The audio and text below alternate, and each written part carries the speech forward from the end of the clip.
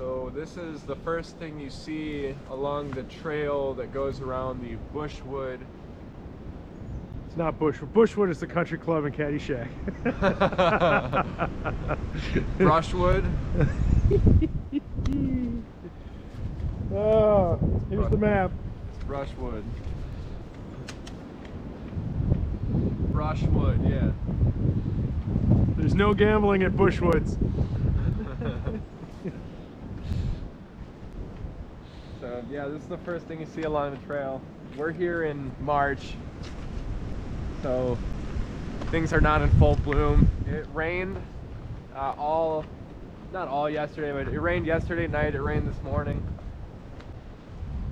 So we're coming in wet. So the book mentioned no picnics, which I took kind of literal. None of the signs said no picnics, so I'm not sure where that came in. I assume they don't have picnic benches by that, but we're still allowed to eat while walking.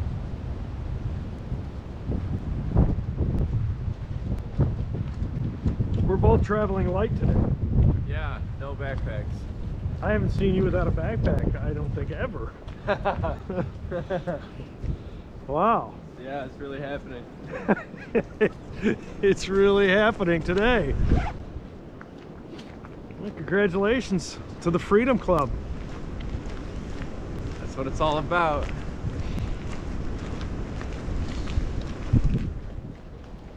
Well, last week we were carrying the heaviest backpacks of the year. With extra water. And boy, the week just progressively got worse in terms of weather. It got cold, snowed, windy. Big snow. I'm glad we called that quits. Me too. That was a rough night last week.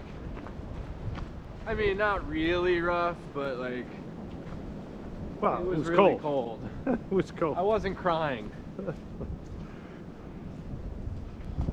The owls were kind of cool though when those came out. We're talking about North Kettle Moraine. If the videos go out of order, our one night on the Ice Age Trail. Shout out Shelter 5.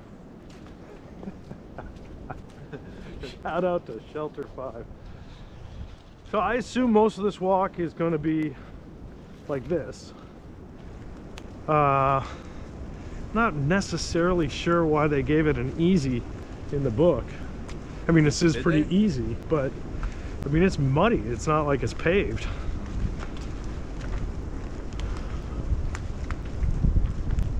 I'm excited for the Des Plaines River. Yeah. When we get over there. Okay, well, I'll turn off the camera and turn it back on when we're over there. All right.